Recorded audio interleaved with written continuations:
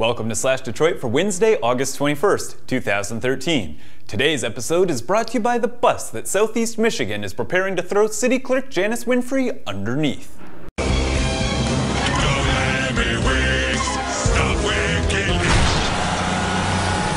The state of Michigan runs our schools, our city's finances, and will soon enough run Belle Isle. So why not throw our elections into Lansing's hands as well? Yesterday, the Wayne County Board of Canvassers punted to the state their responsibility of certifying our primary elections results after they couldn't quite figure out what to do with 20,000 or so votes. The problem stems from the city clerk's office not making sure that the state recommended method of tallying votes was executed in the August 6th mayoral race. Basically, election inspectors were supposed to use tally marks, 1, 2, 3, 4, and a slash for 5, to indicate how many votes were cast for write-in candidates. Well, about half the precincts used the recommended method, and about half didn't. That has led to about half of Mike Duggan's votes being tossed. What's more interesting than this little technical fiasco is the way the Duggan and Napoleon camps are handling it. You would think that both camps might take the high road, considering they both still will move on to the general election. But no, as the great political commentator Bubba Sparks once said, it's getting ugly up in here, up in here. Duggan called the situation a dirty trick and said it was Napoleon's people that carried it out.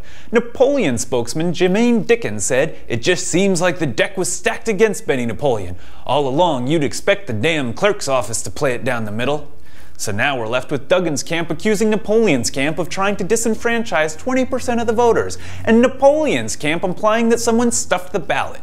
These are some pretty big accusations, considering the simplest explanation is that some poll workers didn't follow some instructions. Hanlon's razor is a principle that states that one should never attribute to malice that which is adequately explained by stupidity. But in Detroit politics, sometimes it can be tough to tell. Poor Lisa Howze. She should have made the news. She was the first person to announce a run for the mayor's office, and yesterday she was the first of the defeated candidates to endorse one of the remaining two. She threw her support, and perhaps the support of many of her 4,500 voters, behind Mike Duggan. But she did it right as the fiasco downtown was unfolding. Then last night, 5 men kicked down her door before being scared off by her neighbors, which leads one to wonder, who does Lisa Howze have to strangle with her bare hands to get on the news? I'm thinking, I don't know, maybe Charlie LaDuff?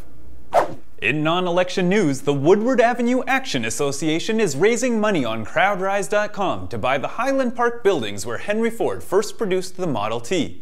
The buildings have sat deteriorating for decades and are a bit of an embarrassment to Highland Park in Detroit. The group needs to raise $125,000 more to purchase the buildings, which it eventually plans to rehab and turn into an automotive shrine. In the first 24 hours of the auction, more than $7,000 have been raised. In sports, the Tigers lost to the Minnesota Twins in a rather unremarkable way. The score was 6-3. They get another swipe at the Twin Cities tonight at 7 o'clock.